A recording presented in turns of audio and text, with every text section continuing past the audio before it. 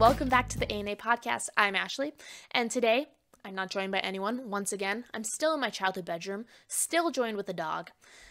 Anyway, we'll get some more faces on here soon. But this is going to be another one of our Bible Basics episodes, and I'm super excited about it. At the end of the last episode, wow, I cannot talk. It's obviously getting kind of late. I'm tired. At the end of the last Bible Basics episode, I teased that in this episode, we are going to be talking about 5 words that summarize all of God's salvation story that's told throughout the Bible.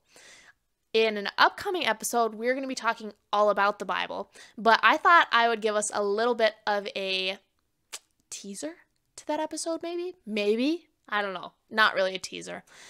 At this point, I'm just rambling. So these 5 words have really helped me a lot in how I talk about the Bible. And when people ask me, well, what's the Bible even about? I can whip out these 5 words and go down the list and tell them about each one. So I hope this is helpful for you too. These 5 words are creation, fall, redemption, call, and restoration. Now, I know that 4 of them are pretty common, creation, fall, redemption, and restoration. But one of my professors back when I was at Bible school, roll conks. Anyway, one of my professors actually told us about the call. Like, he added the call in there. I don't know if that was his idea or if he got it from a book or whatever. So, creation, fall, redemption, call, restoration. Let's run through it. So, creation. This part of the story begins in Genesis 1. God created the world and everything in it perfectly. He created humans, the first of which were Adam and Eve, to be in perfect relationship with him. He placed Adam and Eve in a place called the Garden of Eden, where Adam and Eve would have everything they could ever want or need. There was no death, no sadness, no suffering. So this was perfect paradise. All was perfect, and he called it good. In the beginning of the Bible, God repeatedly calls his creation good as he is creating it. Being the loving God that he is, God did not want that love to be without choice. That would not be love, it'd be coercion or puppetry. He didn't want that. He gave humanity a choice to choose him or to deny him. This is what's called free will. From creation, we go to number 2, which is fall. In Genesis 3:6, which is literally 3 chapters after the Bible begins, Adam and Eve chose to deny God, disobeying the one rule he had given to them, which was to not eat from the tree of the knowledge of good and evil. From that moment on, God's perfect creation was corrupted. Sin, death, and destruction entered the world, and humanity's perfect relationship with God was perfect no more. It was broken. God, being perfectly holy, just, loving, and all-knowing, cannot stand sin. Because of this, Adam and Eve were banished from the perfect garden, and from then on, life would be full of strife, hard work, and suffering. What's more, humanity was to be eternally separated from God, bound to hell for all eternity after death. Because of their sin, humanity needed a savior to pull them from their sin, the physical and eternal death that had entered the world, and the destruction that they had created. God did not leave them without hope for long. In fact, right after sin entered the world, hope for the world did too. From here, we go on to redemption. So, creation, fall, redemption. Just a few verses after Genesis 6 comes Genesis 3:15, where God first promises to send a Savior to redeem creation from their own sin. Genesis 3:15 says this, "And I, which is God, will put enmity between you and the woman, and between your offspring and hers. He will crush your head, and you will strike his heel." Here, God is talking to the serpent who led Adam and Eve to sin, who is Satan, and Eve, the mother of all living. God is promising that the offspring of Eve will eventually be struck by Satan, which is the striking of the heel in that passage, but the same offspring will end up crushing the head of Satan, leading to his downfall. In the ancient Middle East, the original readers of this text would have read this in exactly this way. The serpent would strike his heel, he would leave blood, but Eve's offspring, which is Jesus to come, spoiler alert, which is Jesus, would crush the head of the serpent, killing the serpent. It's a beautiful metaphor. God promises to do this, to crush the head of Satan by sending a savior through his chosen nation, Israel. Israel is to point the word to the coming hope, the Messiah, who is the savior of the world. However, Israel was not perfect. In fact, they were far from that. Far, far from that. Time and time again, Israel lived contrary to God. And time again, God had to pull his chosen people from darkness to light. The entire Old Testament chronicles this story, the story of God calling his people back to himself and the people failing again and again and again. Yet it was through this broken people that the Savior would come, the hope of all nations, whose name is Jesus. The Gospels, which are the first 4 books of the New Testament, which are Matthew, Mark, Luke, and John, tell about Jesus, his life, and Jesus is the fulfillment of the redemption promise in Genesis 3:15, way, way back. Now, between Genesis and Matthew, Mark, Luke, and John in the New Testament is the entire Old Testament. There are a lot of books and a lot of stories about the Israelites failing again and again, but God continually redeeming them to carry out his salvation story. Back to this.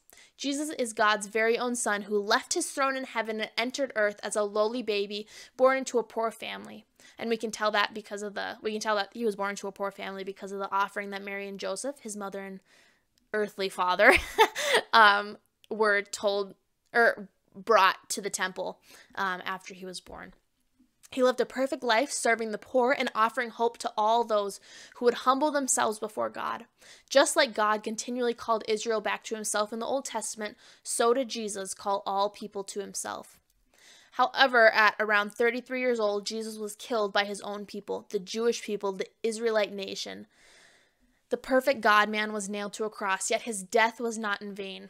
Romans 5:8, which is a book in the New Testament, says, "Consequently, just as one trespass resulted in the condemnation for all people, so also one righteous act resulted in the justification and life for all people." This means that just as through one man, which is Adam, sin entered the world, the redemption of the world was also brought by one man, Jesus, which is so cool. It comes full circle. Jesus' death was the restoration foretold all those books before. He perfectly took the place we could not. He died the death we deserved. And he rose from the dead 3 days after being killed, overcoming both physical and eternal death. Boom, Satan, take that.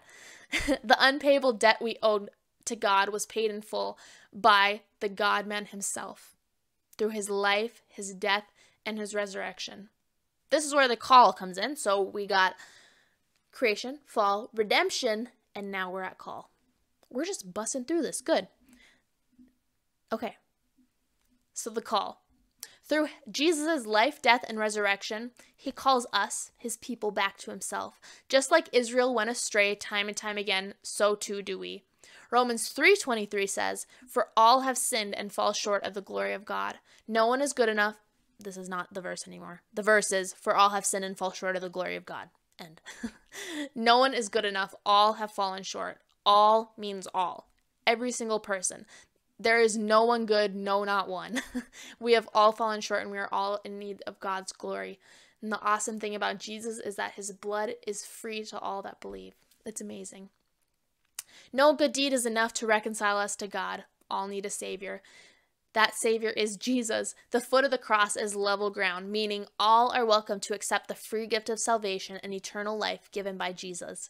God promises to forgive all who humble themselves before himself, acknowledging their sin and need for a Savior, and turning to Jesus as the one and only way to God. Jesus is the key to eternal life. This key is called salvation. What's more, Jesus calls those who have been redeemed to go out and tell the good news of salvation, which is also called the gospel. Good news, euangelion. That's Greek. We'll get into Greek words another time. But what's so urgent? Why do we need to go out and tell others about the salvation that we've received through Jesus? Well, that brings us to the last point, which is restoration. So we have creation, fall, redemption, call, and restoration. So Jesus lived on earth for 40 days after he came back to life. Then he went up to heaven. However, he promised to come back for a second time, which is called his second coming. Whoa, good one. Unlike his first coming where he came as a lowly baby, Jesus' second coming will be marked with pomp and circumstance. He promises that at this time he will make the world perfect again. The world as we know it will be put to an end, and every knee will bow and every tongue confess that Jesus Christ is Lord and Savior over all creation. Until then, there are many people that need to hear the good news. God wants as many people to spend all of eternity with him as possible. That's why he's waiting until the perfect time to come back to earth, to restore all of creation. Whew, that was a lot. Oh, I woke the dog up. Sorry, dog. That was a lot. But that is the Bible in 5 words. Yeah, just 5 words. We're going to be talking about the Bible more in the next Bible Basics episode, and I'm so excited. But if anyone ever asks you what the Bible's about, you can pull out these 5 words, which are creation, fall, redemption, call, restoration. The dog says it's time to be done. Anyway, thank you for tuning in this week. We look forward to talking at you next week. Have a great night or day, whatever you're listening at.